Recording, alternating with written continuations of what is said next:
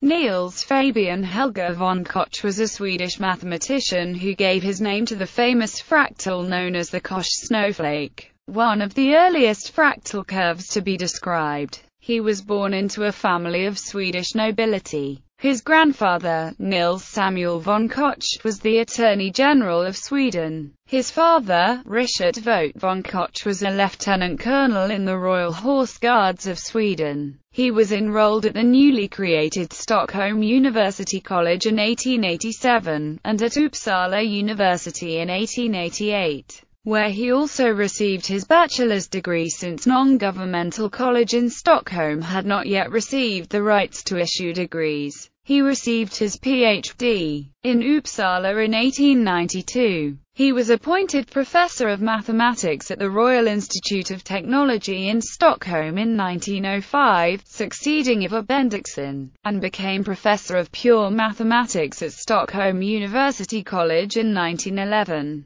Von Koch wrote several papers on number theory. One of his results was a 1901 theorem proving that the Riemann hypothesis is equivalent to a stronger form of the prime number theorem. He described the Koch curve in a 1904 paper entitled "On a Continuous Curve Without Tangents Constructible from Elementary Geometry."